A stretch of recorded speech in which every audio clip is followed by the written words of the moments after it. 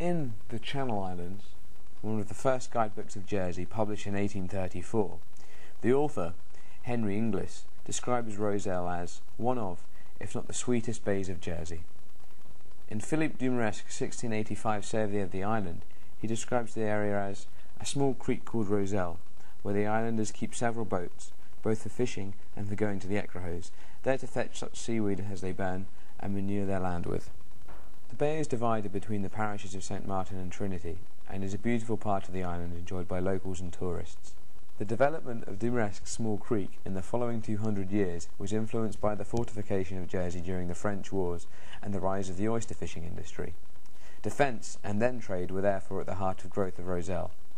In 1739, the States of Jersey discussed the construction of a small boulevard at Rozel Harbour. They agreed that the boulevard should be large enough for 2 cannons, and its construction was part of a larger scheme of fortifications taking place at Bouilly Bay. By 1741, the States were looking for money to fund the construction and raised a levy on the rates to build the 2 boulevards.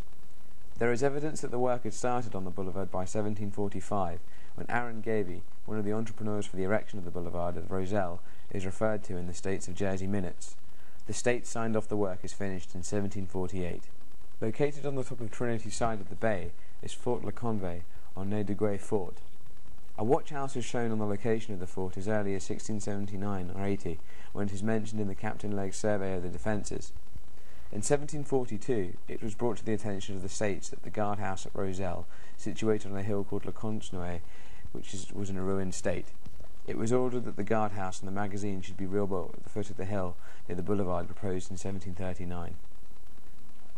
In November 1834, land was purchased at Nez de Guay from Charles Vaudin, and in 1836 the fort was extended to hold 50 men, a magazine for 90 barrels of powder, and 5 heavy guns.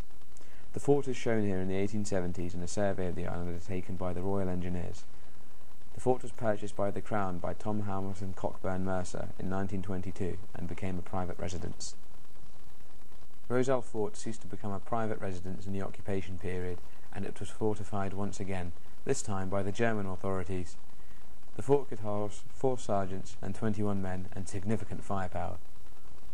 Rozel Harbour was also fortified with a concrete bunker at the end of the pier and a tank turret located halfway up the pier.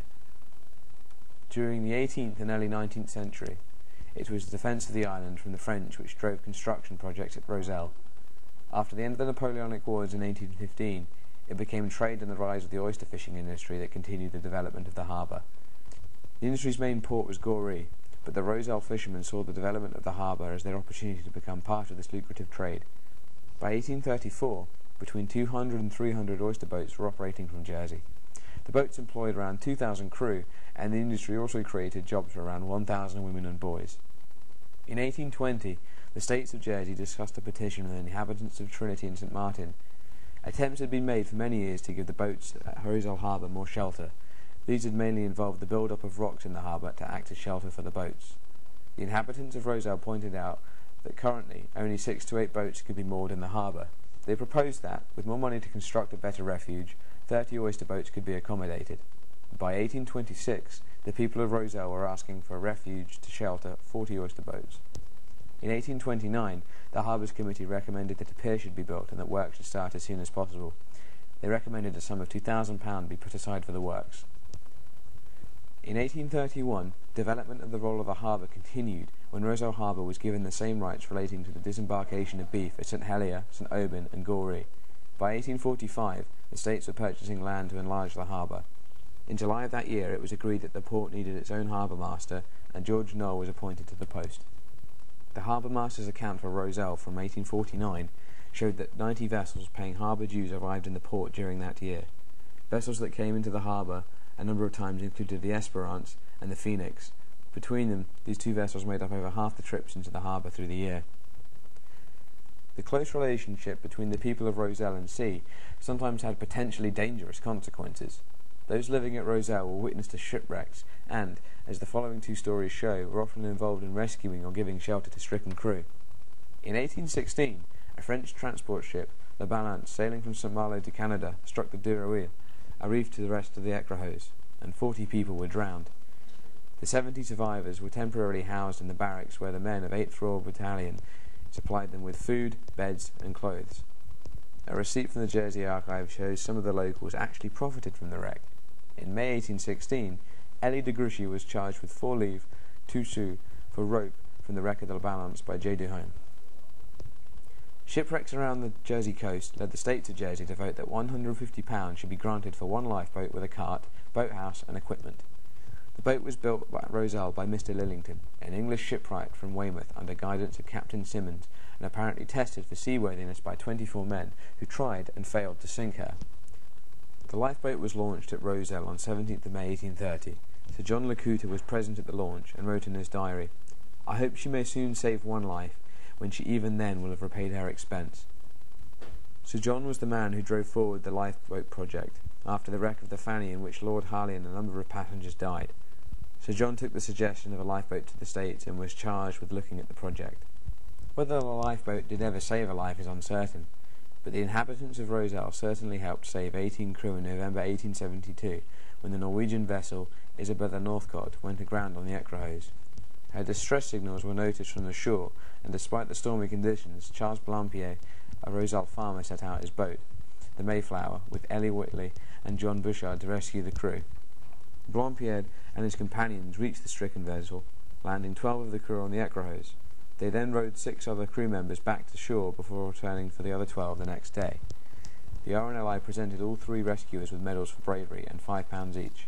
Mr. Blampied was also given a Norwegian silver life-saving medal. By the 19th century, Jersey was becoming a tourist destination, and Rozel began to be influenced by the rise in this industry.